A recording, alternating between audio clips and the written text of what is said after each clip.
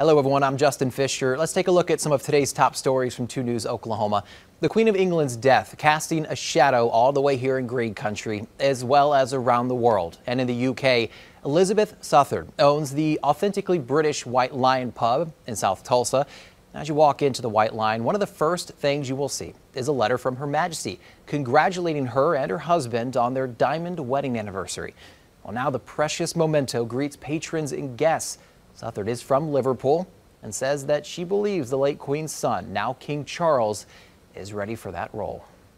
We continue our coverage of a noise problem in a parking lot near 71st and Memorial. One neighbor there that we spoke with says every weekend dozens gather, playing loud music, revving their engines and shouting. We went there one Friday night and captured this scene. She says that she contacted City Councilor Lori Dector-Wright to get some help. They will continue to have this beefed up enforcement action. Major Alexander assured me that he's even authorized overtime to make sure he has enough officers out there.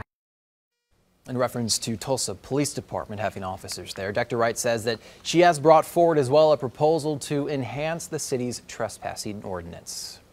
All right, let's send it over to meteorologist Emma Landeros with your forecast. Hey, Emma.